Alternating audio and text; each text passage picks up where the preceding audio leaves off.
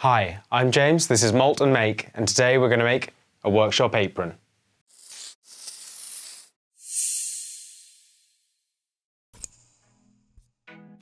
I got the idea for this video from Bob at I Like to Make Stuff. It's a great video about making a workshop apron, but it's also about how practicing a skill that you're not very good at is important. Go and check him out, there's a link down below. I went to a place called Goldhawk Road in London, which is really famous for its fabric shops, but there's no reason you couldn't buy this online. I asked Naomi to help give me a hand putting down the dining room table so I could lay it all out flat. And this is the wax cotton. The first thing to do was to cut it to size, and I used an apron that I already had to give me a rough guide. If you don't already have an apron, then you can probably just make the pattern up yourself. It's a fairly simple shape, more or less a rectangle with some cutouts for the arms, narrowing up to the neck. The first thing to do was to cut out a rough rectangle the size of the apron. Now be sure not to put it right into the corners, because you're going to need to leave some space around the outside, which is called a seam allowance. Well, I've got this really handy tool that, using some carbon copy paper, or yellow copy paper in this case, transfers an exact seam based on the side. And while it's easy to do on a straight edge, using a curve, this tool makes it much easier. For fabric like this, I find a rotary cutting tool works really well. They're not that expensive, and if you're planning to do any form of sewing, it's a worthwhile investment. If you're going to use one, make sure you do it on a cutting mat, because it takes quite a lot of force to get these to cut, but the results work really well in the end. Remember, you're cutting along the outside line here. That's the bit that you're going to fold over to give you a nice clean seam with no frayed edges. It's simply a case of just cutting along each individual bit, but a little tip I'd suggest is try folding it in half. That way you'll end up with something that's really symmetrical. Once everything was cut out, I used the pinwheel tool again to mark the seam line, where I'm going to fold it over. Luckily on this wax cotton, it actually leaves an imprint that you can see here. If you take your time with marking out the seams, it's going to really pay off later. This is the difference between a scrappy project and one that looks really professional. And while I can't say I'm a professional, at least I can try. And a tool like this makes your life a lot easier later on.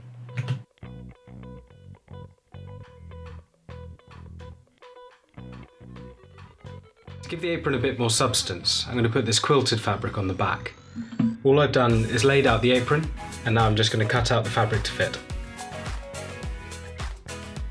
Because this fabric has a padded backing, I decided not to use the transfer paper. Instead, just using a fine line permanent marker, marking up against the apron so that I'd get an exact fit with my wax cotton piece.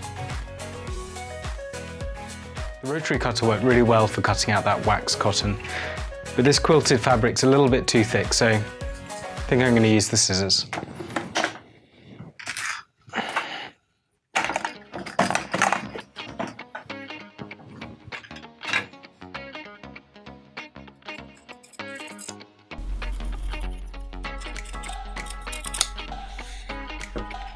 Once I'd cut out all the quilting, the next thing I wanted to do was make a pocket for the front of the apron. To give it a bit of contrast, I decided to use a denim, and this one had a red backing, but it was a very similar colour to the wax cotton on the front. Of course, most of you aren't going to have a machine at home that can do embroidery for you, but there's no reason that you couldn't get one online from a company. Lots of places do short runs where you can just buy one patch and sew that on. Alternatively, loads of makers on YouTube have Patreon pages where you can get patches for a certain donation. Oh, that includes me now too. As I said, the back of this denim is red, and I thought it would be a nice touch to see some of that. I rolled the edge over twice to give a clean appearance, and then used the iron just to press it in place before stitching it. To turn this denim patch into a pocket, the first thing I did was pin it so it was central and at the right height. And you can see I've used this little green book as a spacer so it's not pressed completely flat against the apron, and you'll be able to get things in afterwards. The next thing you need to do is roll the edge round underneath and hold it in place. Now, it's important to think about the order of operations here. I'm going to sew the pocket onto the apron before I put the lining on. The reason for that is that when you put the lining on, it will hide the stitches. So it's simply a case of going around the pocket on each of the corners, stitching it in place, and then at the end, go backwards and forwards a few times just to secure everything in place so it won't unravel. These little clips are a lot easier to use than pins, or at least they're a lot quicker. And all I'm doing now is half rolling over the edge and then rolling it over again just to give a neater seam. And I'm working my way along until I'm done. They can't completely replace pins because they won't work on anything except the edge of fabric. But for things like this, they work really quickly and there's no risk of poking them into your fingers. Then you just need to run around the edge of the apron, making sure you get the quilting and the cotton edge to hold it all together. Since I'm making this apron just for me, there's no need to make the strap adjustable. What I did was cut it roughly to length, pin it in place and then check. But after that, it's a case of sewing it on. I used a slightly different stitch here that would help hold the ends in place, as well as a straight stitch along the top, but you can use what you want. Oh, and before doing the sides, I thought I'd just sew something in that's a little bit special. Just be careful with the needle, it can stick. And here it is, the finished article. I think it looks really great and it feels really good. It's got a good weight to it, thanks to that quilting on the inside and the waxed cotton on the outside. With a denim pocket and my Molten Make logo embroidered on there, I think it's going to be perfect. Now, aside from the pocket, you also saw that I've got a magnet up in the strap here, which I think will work really well, but I'd love to know what you think.